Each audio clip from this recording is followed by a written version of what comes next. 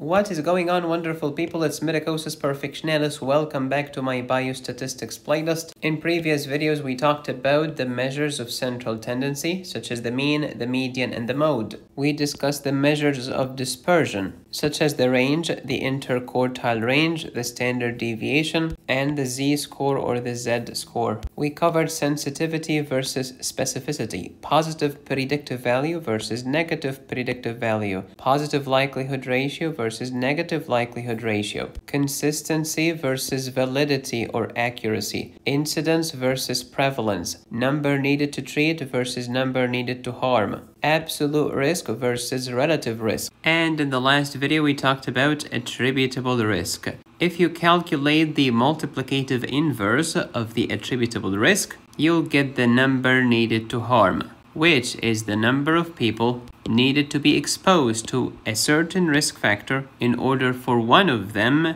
to be harmed. And you're not gonna harm yourself if you click the like button and the subscribe button. This is my statistics playlist. Please watch these videos in order to improve the probability of understanding. There is another playlist titled Biostatistics. Please watch the previous videos named Absolute Risk Reduction, Number Needed to Treat, as well as my video on the attributable risk before watching this video. In 2015, a panel of the World Health Organization announced that 50 grams of processed meat per day increases risk of colorectal cancer by 18%. And of course, because rule number one in the news media is what bleeds leads, many of these doofus journalists confused absolute risk increase with relative risk increase. They are not the same. Moreover, you know what group 1 carcinogen even means? It means we are confident that this is a carcinogen. But this tells you nothing whatsoever about the magnitude of that risk. Processed meat is not as risky as cigarette smoking. Get your head out of your sphincter. They are not even close. And no, sitting is not the new smoking. Stop it. Get some help. For if this 18% increase were an increase in absolute terms, you should be very concerned. But in relative terms, not so much. Let me explain. Suppose that we have 100 individuals. Everyone is different, unique, and amazing. Just kidding, they're all NPCs. They have a social proof tendency, i.e. monkey say, monkey do. Out of each 100 normies that never eat processed meat,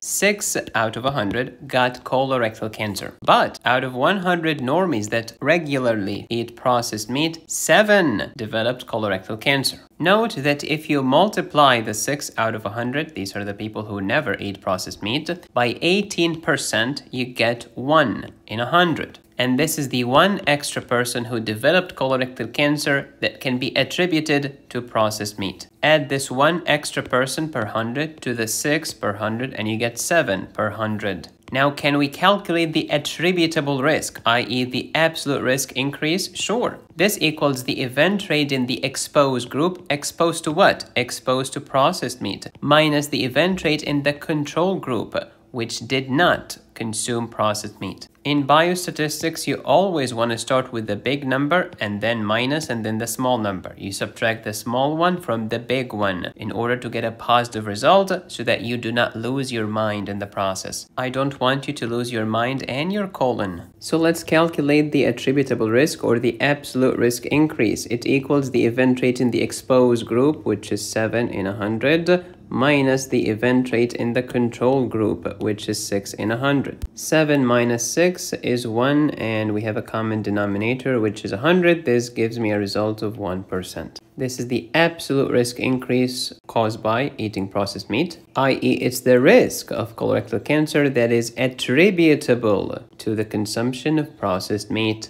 Now, if the attributable risk is 1% or 1 in 100, can you find the number needed to harm? Yeah, you simply take this 1 in 100 and you flip it into 100 divided by 1, which is the same as 100.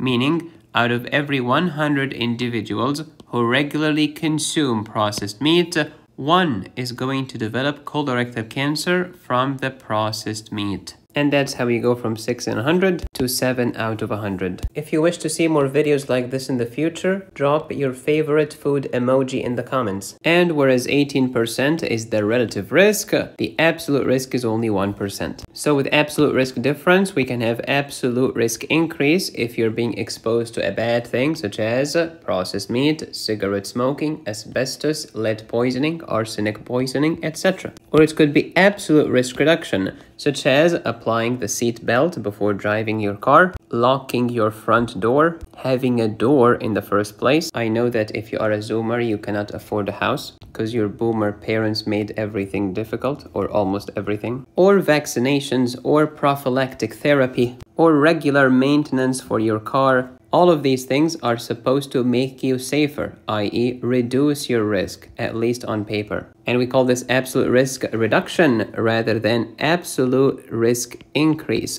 We talked about absolute risk reduction in a previous video. Today we'll focus on absolute risk increase, otherwise known as attributable risk. You're being manipulated every single day by the news media, which doesn't care about you, and by drug companies, which do not give a rip about you. For the news media, what bleeds leads, so they will focus on the bigger numbers because they are more scary, and they will ignore the smaller numbers. Similarly, if a drug company invented or discovered a new drug that should lower your risk of blood clots, they will focus on the bigger number. Our new drug reduces the risk of clots by 18%, and they will not mention the 1% absolute risk reduction, or they might mention it in the footnotes written in a tiny font that cannot be read by the naked eye. But if a company is trying to argue in a litigation case in front of the judge that their product did not contribute to the catastrophe, they will say to the judge, oh, our product only increases the risk by 1%, and they will label the 18% increase as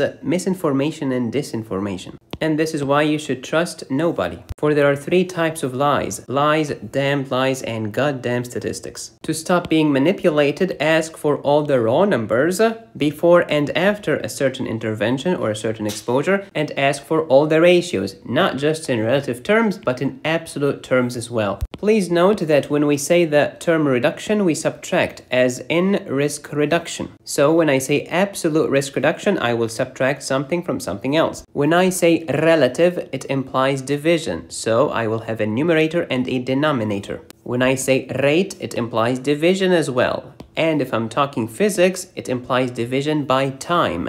So speed is the rate of change in distance, and velocity is the rate of change in displacement, and acceleration is the rate of change.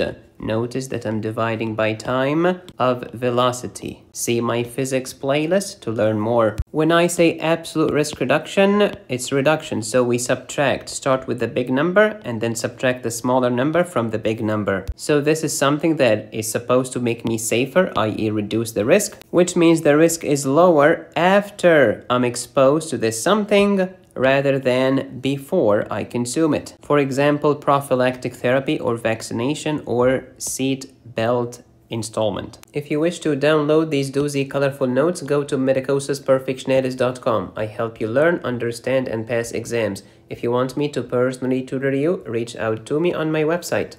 The inverse of the absolute risk reduction is called number needed to treat, whereas the inverse of attributable risk is known as number needed to harm. But if I'm trying to calculate the absolute risk increase, I'm also subtracting. However, the exposed ones will be the bigger numbers than the control group because the risk is increasing, which means the risk after I'm exposed will be greater than the risk before I got exposed, which is the opposite of absolute risk reduction. And this is how to calculate the attributable risk or the absolute risk increase for the regular consumption of processed meat. Pause and review. This is the event rate in the exposed group, i.e. those exposed to regular consumption of processed meat, minus the event rate in the control group, those that did not regularly consume processed meat. And if the attributable risk is 1 over 100, then the number needed to harm is 100 over 1. How do we calculate the event rate in the control group? It's the number of events in the control group divided by the total number of people in the control group.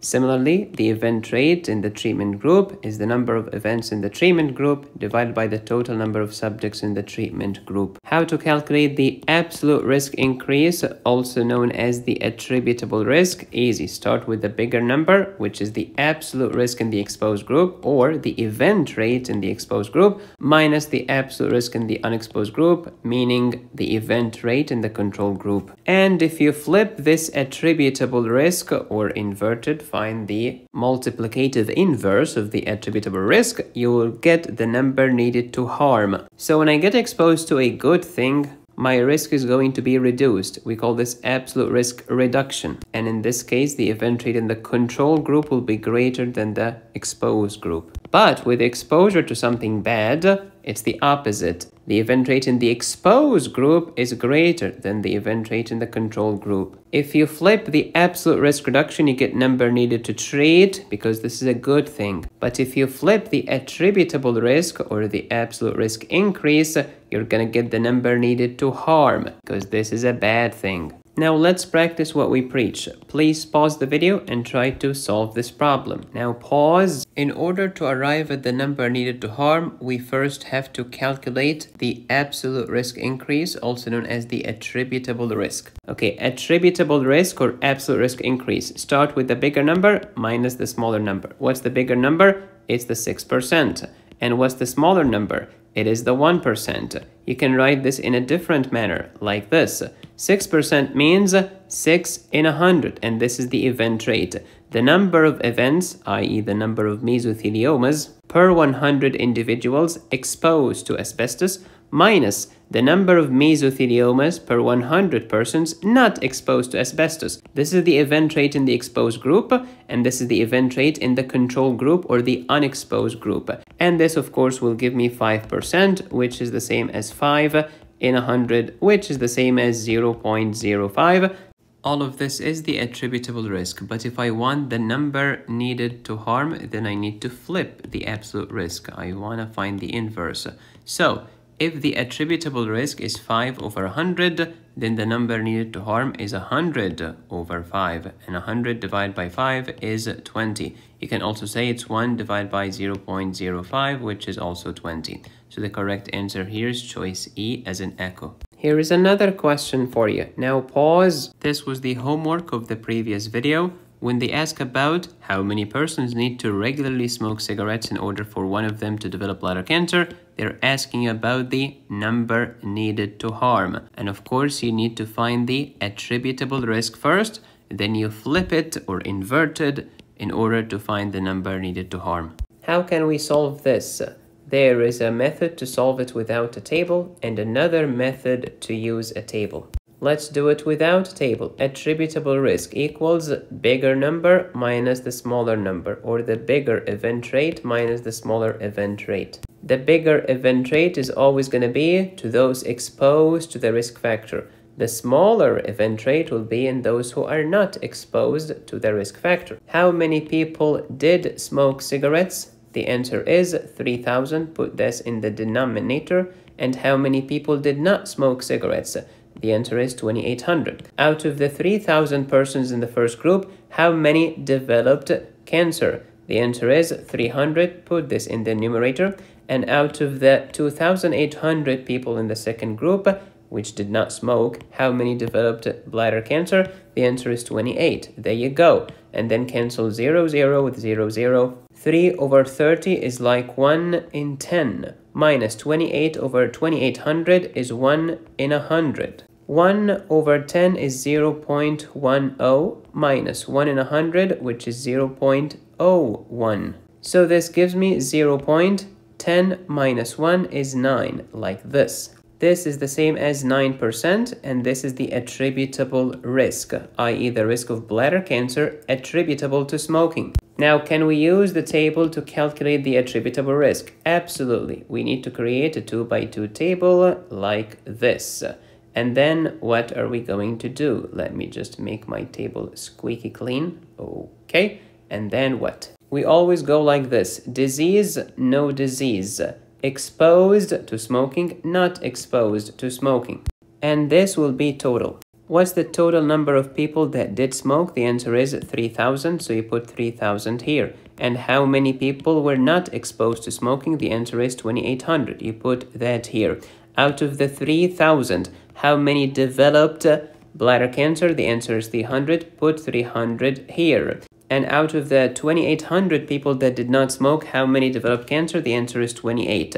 How do you find these numbers? 3,000 minus 300 will give you this, and 2,800 minus 28 will give you this. 3,000 minus 300 equals 2,700 or 2,700. These are the people that did smoke but did not develop cancer. They did smoke, but they did not develop cancer. 2,800 minus 28 is 2,772. These are the people that did not develop bladder cancer and they did not smoke. And then you need to label these 4 cells. You go like this: A, then B, then C, then D. Please do not go A, B, C, D. That's a big mistake. A has to be here, B has to be here, C has to be here, D has to be there. Then to find the attributable risk, this is what you do. You go A divided by A plus B minus C divided by C plus D. What is A? A is 300. You put this here, just like here. Divide by A plus B. A plus B is 3,000. Put this in the denominator, like this. Minus C, which is 28. Put it here.